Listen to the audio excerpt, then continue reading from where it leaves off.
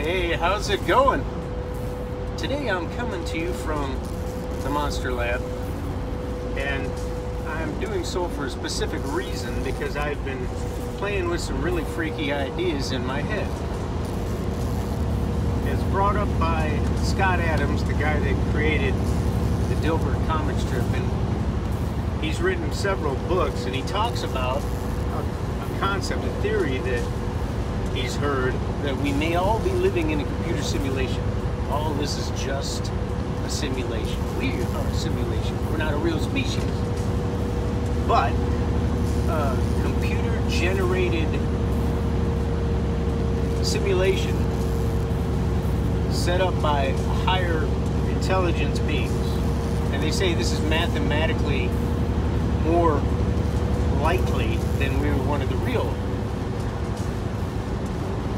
species. I know, it sounds crazy. And check this out. I'm going somewhere. Way back when the Matrix first came out, I remember a buddy of mine asked me, said, you know, what if this really is the Matrix? Odd that he was 20 years ahead of his time. What if this is really the Matrix? And we're just plugged into some computer simulation. And I told him it doesn't matter. If you jump off a cliff, you're going to smash to pieces at the bottom. If you don't pay your taxes, the IRS is going to come after you. And if you eat something that's bad, you're going to get sick. All these things stay the same. So the concept is, it doesn't matter whether this is actually real or not. What matters is what you can do with it. Okay? And if you start thinking about it being a simulation, you know, the law of attraction, all that freaky religion stuff, some of it starts to get really weird. Keep with me.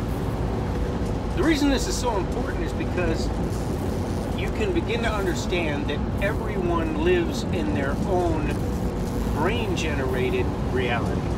In other words, when I look at something and you look at something, we see the same thing or very close, but we interpret it differently based on the programs and the filters in our brain that are there because of the way we were brought up, our environment, what we think about, and so on. And it's critical to understand this concept because when you are attempting to influence other people, which is buy your stuff because you're in business and you want to let them know that what you've got will solve their challenge, whatever it is. If you're attempting to speak to them from your set of filters, you will likely fail to influence them because they don't see things the way you do. And this is a big mistake that most people, dare I say all marketers, when they first start out, they start talking about things from their point of view.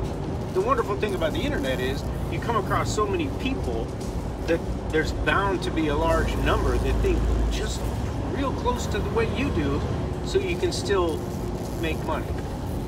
But that's not exactly what we're after. What we're after is assisting the largest number of people possible to find our product or service and buy it because it will improve their lives. So learning that your way of thinking, your way of looking at things is far different than the vast majority of other people will allow you then to understand you've got to get into their mind, what they're thinking about, what they're dreaming about, what they're afraid of. And once you do, you'll be able to far more effectively speak to them in their language about what they're interested in. And I know that some of these things are pretty heavy, and it's cool. You can get on my email list and you can read my blog or watch my videos. And I keep talking about the same stuff because it's very interesting and it's very effective.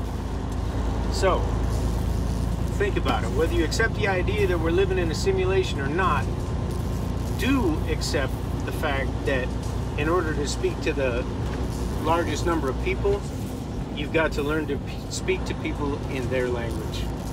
That's all I got for today. Signing off from the Monster Lab. I'm out.